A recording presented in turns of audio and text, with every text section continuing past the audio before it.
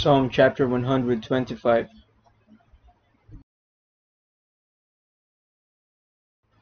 A song of degrees.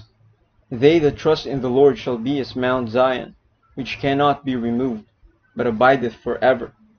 As the mountains are round about Jerusalem, so the Lord is round about his people from henceforth even for ever.